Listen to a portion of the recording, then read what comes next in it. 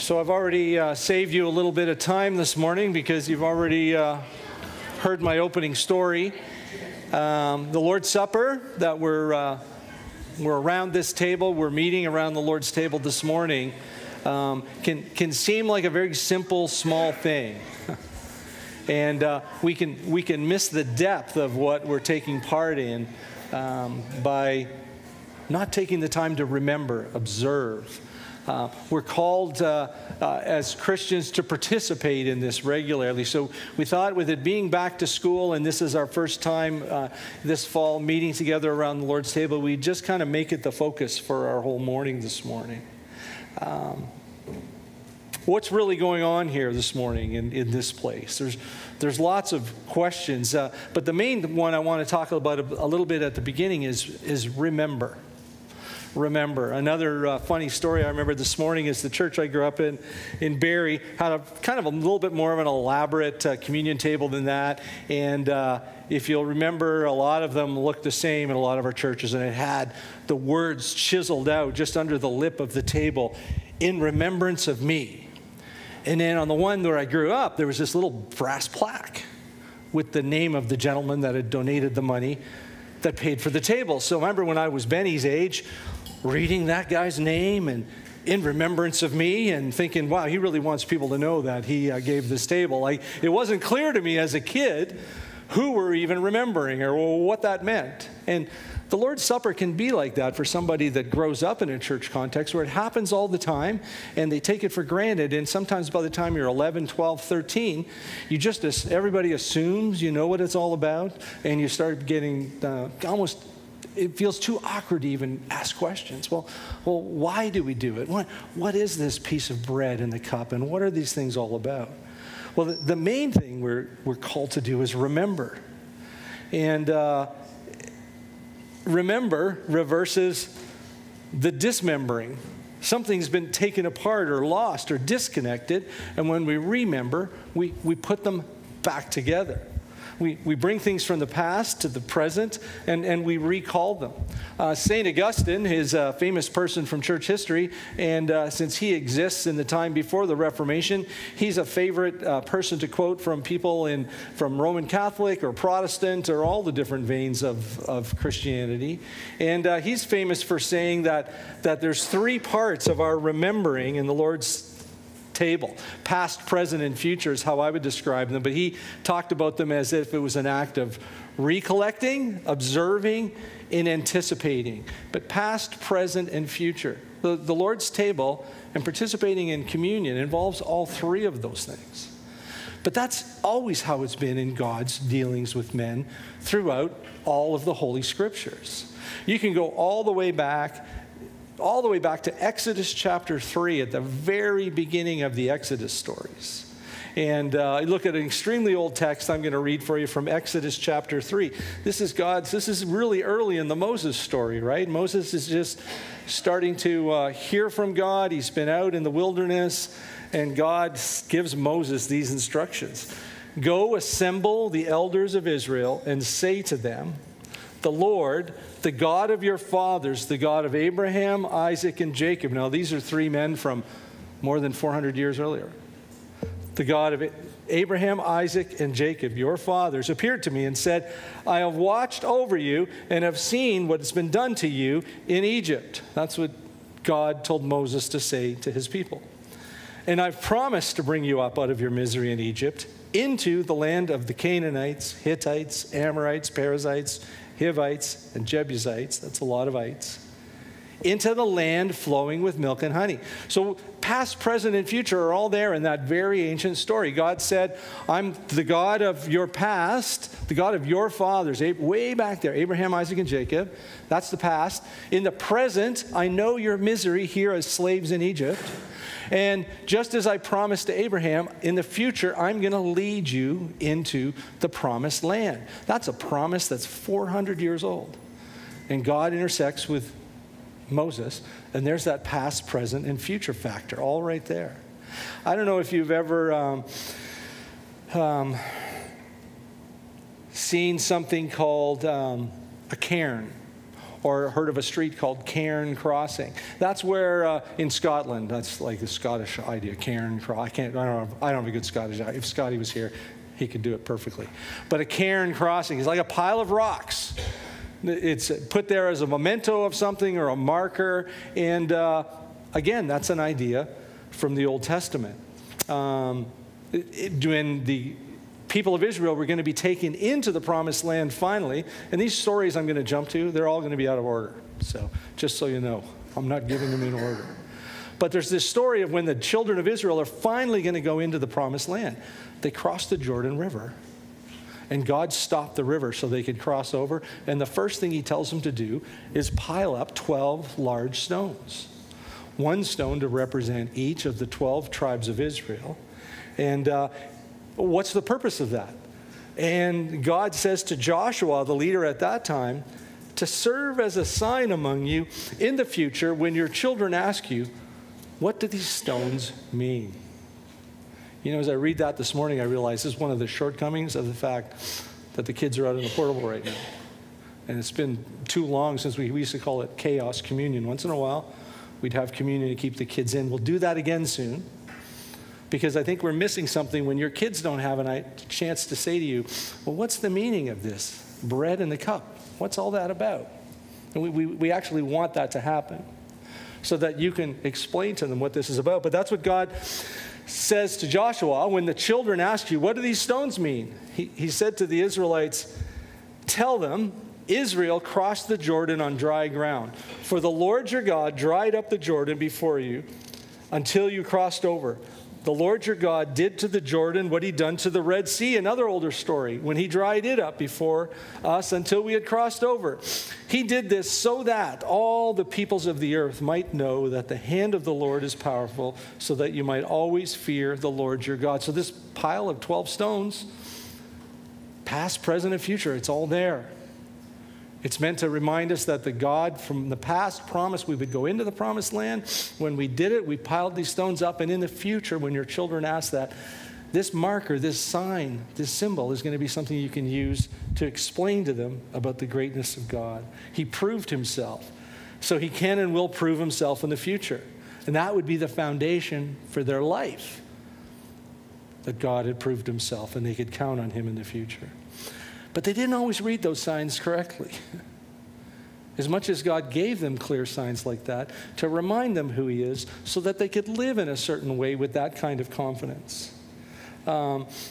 Numbers 13 is one of the reasons why the Cairn Crossing story was 40 years in the making. What do I mean by that? Is once those people were taken out into Israel, before they crossed into the Jordan River, guess what? Only 2 people were in that group that crossed over from all of the millions that came out of Egypt. Because they had not listened to the signs. And what's that story? Well, when they were released from Egypt, there's a lot of incredibly important stories. The Exodus is just a foundational Bible story. But you remember the story of the spies that went in to spy out the land beforehand. And 12 went out, and our children's song would say 10 were bad and 2 were good. And they had a 2-man clump of grapes. Now, that's a large thing of grapes. When they're so bounteous, it takes 2 men to carry them. And that's meant to be a sign. Because what did God promise to Abraham? Hundreds of years, I'm going to send you into a land flowing with milk and honey. So you would think as they walked in with this symbol of God's faithfulness to his promise and see these grapes, they would have said, this is exactly how God said it would be. This is amazing. They saw the grapes, but they also saw the people on the other side. And they became afraid of them. They said, they're like giants. We're like grasshoppers in their midst. And they didn't trust God at his word. And so as a result of that, the nation wandered in the wilderness for 40 years before they crossed in. That clump of grapes, if they had observed it and applied it to their future, it would have done something other than have them be in the fear they had of the large report of enemies. Remember, these are the same people who once had Pharaoh's army behind them and the Red Sea in front of them. And God found a way out of no way out there. These are the same people that had seen that. but they have a clump of grapes and they just hear from 10 people, those guys are pretty tough in there. I don't think we can do this. And the fear took over their lives. And they became wilderness wanderers. I saved another tactile sign until now as the ultimate connect with the Lord's Supper, and that's Passover. Remember, I told you I wasn't going to tell these stories in order. Well, Passover, while they're still in Egypt, and they've been slaves for 400 years, that means I don't ever remember not being a slave. My father doesn't ever remember not being a slave. His father, it's all they've known. And this message comes through Moses, and God's message proves true. But before it does, they're told to do something. They're told to have Passover. They're told to take a lamb and sacrifice it and put blood on their doorpost, and they are to eat that tonight and eat it because they're going to be on a long road trip tomorrow. They're to eat it packed, ready to go. They don't know how that's going to happen. They had to take God at his word that he's going to free them tomorrow. They eat that Passover, and God's avenging angel passes over their homes. Their children are spared, and they're taken out. So that's what Passover is now going to remember. All right? Are you following me? So then every year after that, they're told to celebrate the Passover and eat a Passover meal in their homes long after they've been in the Promised Land. For year after year after year, they would celebrate being passed over, eating the same foods, virtually reenacting the event, which is recollecting the past, observing the sights, sounds, and feelings that their ancestors went through, and considering their hope for the future, that God can be trusted when he gives a promise. And they were to observe Passover. And while they participated in that with their children, Exodus 13 says, once again, here's the children asking, what's going on? How come we have to eat the same thing again? Why are we eating this same meal again? They were to tell them of the first Passover and say, this is from Exodus 13, in days to come, when your son asks you, what does this mean? Say to him, with a mighty hand the Lord brought us out of Egypt, out of the land of slavery.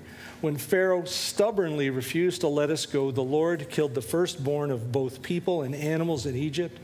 This is why I sacrifice to the Lord the first male offspring of every womb and redeem each of my firstborn sons. And it will be like a sign on your hand and a symbol on your forehead that the Lord brought us out of Egypt by his mighty hands. A constant reminder every year that as a people, life came from death. The sacrifice of firstborn lambs meant you trusted God to provide secondborn lambs. And there's that biblical pattern of remembering that's established in the Old Testament. Actively calling on God's grace and salvation, bringing it to mind, bringing the past into the present with hope for our future. It's more than just casually reminiscing about the past or casting a few wishful thoughts back there somewhere. Because for generations living in the times after the events themselves, there's actually nothing back there in terms of their experience. What do I mean by that? They weren't there when it happened. It's so crucial to who they are as a people, but they weren't there, and God knows we're prone to forget. We're prone to not remember. So God built in this institution of Passover so they would remember. All those ancient biblical remembrances, the feast, the cairn, the stone, all point back to moments in history. But to them, it's not just some historical facts or to recall a piece of personal experienced history. It's to take part in those events now and remembering them. You know, a child could be asking, well, why are we even here in the land now eating unleavened bread, bitter herbs, and sacrificing these animals? And the answer was because of what God did for us in Egypt. Even though it's hundreds of years later. When you sat down in Canaan land 300 years after the Exodus, you believed God did something for us in Egypt. Why are the rocks piled up? Because something that God did for us. This kind of remembering was meant to inform you of what happened, but also to shape you, to sustain you, to give you hope. And in the same kind of pattern, we're meant to apply that when we hear the words at communion that I didn't understand as a kid. Do this in remembrance of me.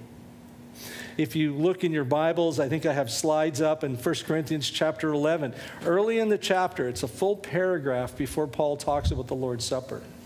He writes in verse 2, I praise you for remembering me in everything and for holding to the traditions just as I pass them on to you. And then later on in verse 23, he said, for I received from the Lord what I also passed on to you. And then he goes on in 1 Corinthians to tell the story of the Last Supper when Jesus met around that table. Remember, Paul wasn't actually there in that room. Paul's giving them the instructions of a meal that happened that Jesus started for a specific reason, and that was told to Paul, and Paul's passing it on to them, and they're all meant to remember what happened in that upper room. He even says in the same passage, now, brothers and sisters, I want to remind you of the gospel I preached to you, which you received and on which you've taken your stand. So just as Moses passed on the Lord's instructions to the Israelites, so our apostles passed on what they received from Jesus to us.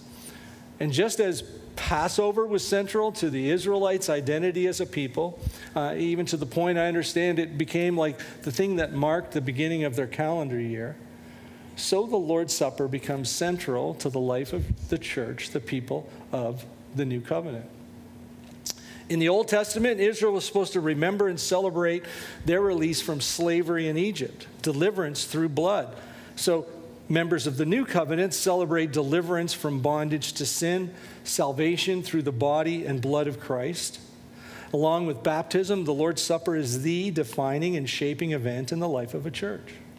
It reminds us that we were bought with a price in 1 Corinthians 6 and 7, the price being the life of our Lord Jesus Christ, the same one who promised to never leave us or forsake us. In Matthew 28 and John 14. When we take the bread and the cup, we relive, not reenact, but we take part in what God has done and is doing, and is yet to do for us. So the Lord's Supper this morning is about something that God's already done, for what God continues to do in our life as a community of faith, and what we can count on God to do for us in the future. You think of the very tactile nature, the breaking and eating the bread and drinking the cup. And they point explicitly to the death of Jesus for the forgiveness of sins. And Paul in 1 Corinthians 11 quotes Jesus as saying, this is my body, which is for you. Do this in remembrance of me. In the same way, after supper, he took the cup, saying, this cup is the new covenant in my blood. Do this whenever you drink it in remembrance of me. In the Gospel of Matthew, Matthew has Jesus specifically saying, this is the blood of the covenant, which is poured out for many for the forgiveness of sins. When we hear that word new covenant, we tend to think of innovation. It's something completely new, never seen before. And it's not so much an innovation as it's an inauguration of a whole new way of God doing what he's always done in the lives of people. They were centuries in the waiting for the gift of the Holy Spirit, for real forgiveness and a new relationship with God. And when we participate in it, just like my story of that little tiny string that crossed the Niagara Gorge the first time, this is such a small little cup. Now I know in 2024 we have these little tiny plastic cups. I don't mean that. I mean even at the Lord's Supper, in that room with the 12 apostles, what had Moses done? I'm going to tell you the story in a few minutes. I'll tell it now. When Moses inaugurated the new covenant in the book of Exodus, it tells us that he also had 12 stones, one representing each of the tribes of Israel. And he slaughters a bull, and half the blood gets poured on these 12 stones, and the rest he splatters on the people. Now, there's 1 million people out here, so I don't think every single person was touched with that.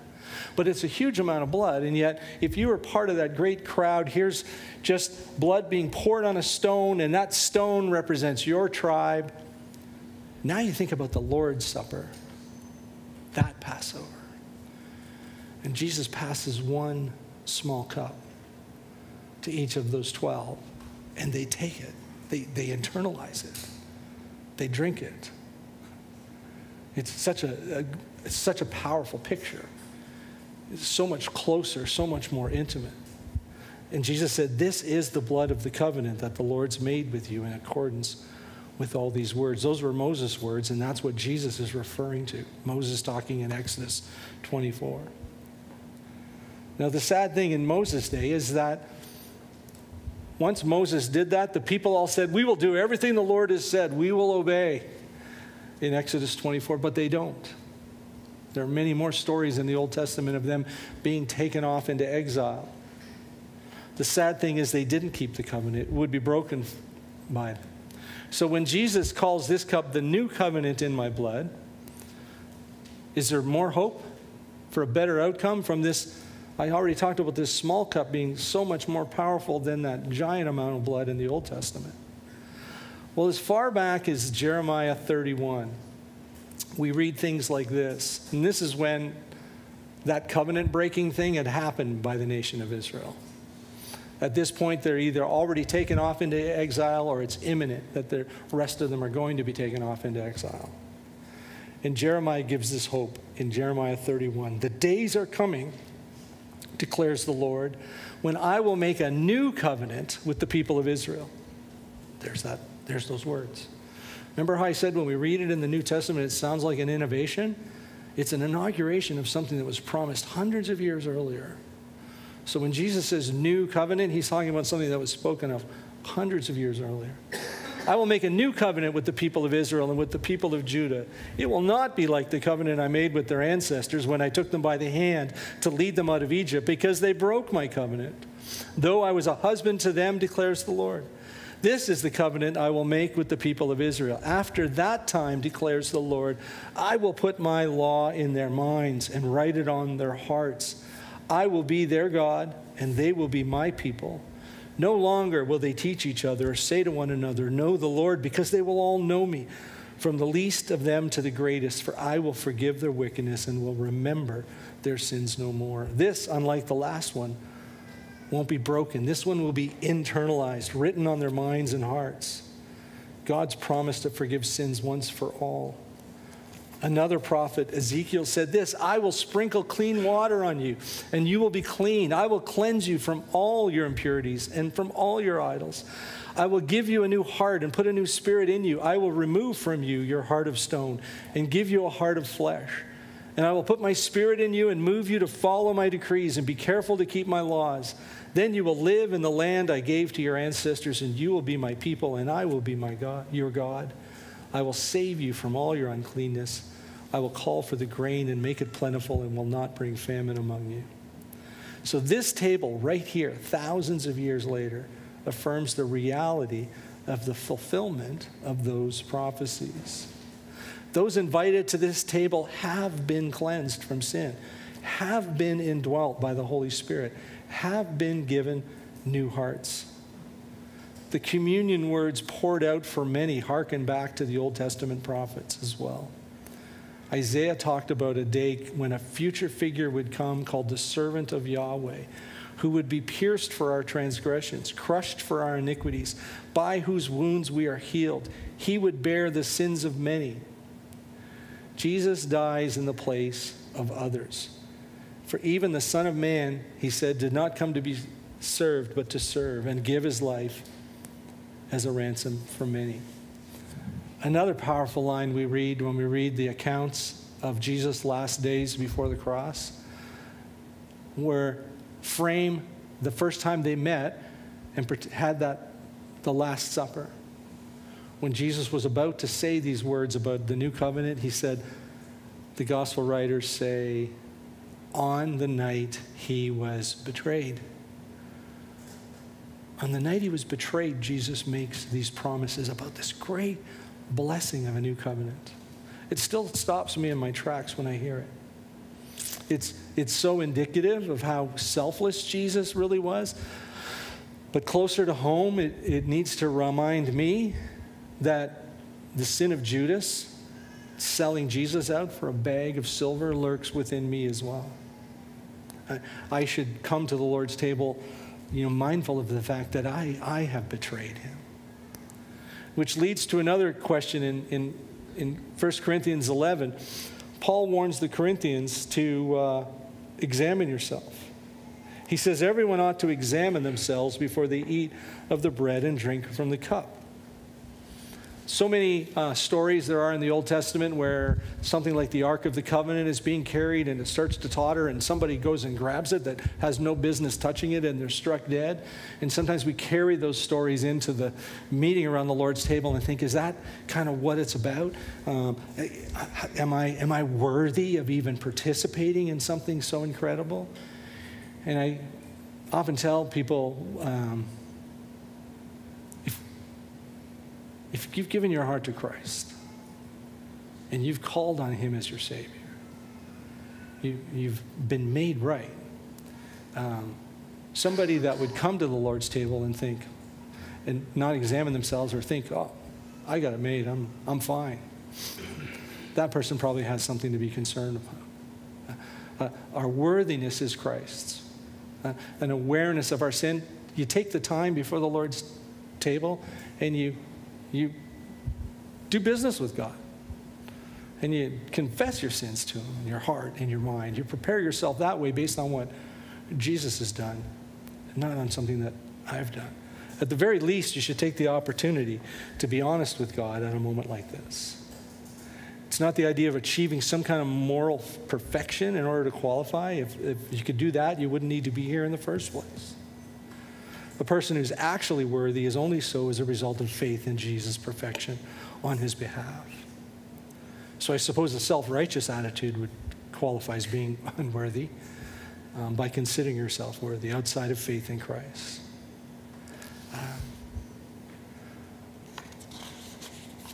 Here's something that should be of comfort to someone who's perhaps too scrupulous about their individual worthiness. When Paul makes that statement, that you should examine yourself, he's primarily speaking to a group that at large had gotten so dysfunctional, this church in Corinth, that for them to sit down as a group and pretend that they were somehow displaying genuine fellowship and unity with one another in Christ was a complete insult to everything that they were pretending to do. And Paul's reminding them, you're not even right with one another. You're abusing one another. You're committing sin against one another. You need to examine that. You need to think about that. We've talked in previous sermons in the Psalms that God wants obedience more than he wants sacrifice. He wants our hearts more than he wants our gifts. Their key sin was pride and judging one another by the world's standards. And the Lord's table should have reminded them of their common need of grace, no one needing more than another. The event should be the ultimate reminder of unity in Christ as we gather together around the table with a common need and humility of heart. Rather than looking for reasons to disqualify one another, considering some greater than others, we all come as sinners in need of grace. And if you don't see yourself in that way, I'd recommend you abstain from participating and just observe it. And maybe after, over a sandwich and corn, say, well, what was that you were doing in there? What did all of that represent? Tell me about what the Lord's Supper is. Then my last point this morning before we go to the table is Paul says that by meeting in this way, we proclaim the Lord's death until he comes. We're preaching the gospel to each other when we meet around the Lord's table. So in some ways, we're recommending that you not bear false witness, that you preach the gospel to one another as you participate in something like this. It's not just, the gospel is for everyone. It's the way that great divide was crossed, but it's also the way we are to live among one another. And we're forgetful. So the Lord's Supper should call the death of Jesus powerfully to mind through the visible signs of the bread and cup. In fact, the physical act of taking the supper is a reminder that our help comes from outside of ourselves. Our help comes from outside of ourselves. We reach out in faith to take the bread and the cup. We reach out to take the bread and the cup, and in faith we have to reach out to the salvation that Jesus proclaimed, that God is for us. We say that the New Testament version of what was said at the Passover long ago, I do this because of what the Lord did for me when I was forgiven and released from my slavery to sin. The table's not just an invitation to a history lesson. It's a reminder that Christ's presence is with us in a powerful way, and it's to feed our hope that we can trust God for the future that he's promised to us, just as he was faithful to send his Son as a sacrifice for our sin in the past. I traded messages with a friend on the other side of the ocean who was praying for a very powerful thing, and he said, if God wills, this will happen. And I interacted with them, and I said, the injustice that you're facing is not God's will. It sounded almost defeatist, the way that it came out. We know that God's will is for people to give their hearts, their lives to Christ as their Savior. And God made a way possible to cross that gorge. And I would invite you to think about God's will for your life in that way. The Lord's Supper as a proclamation of the gospel that leads us away from ourselves to Christ, who invites us to come to his table, to remember him, to believe in him, and to trust him for our future. Let's do that this morning. Let me pray as the worship team comes back up.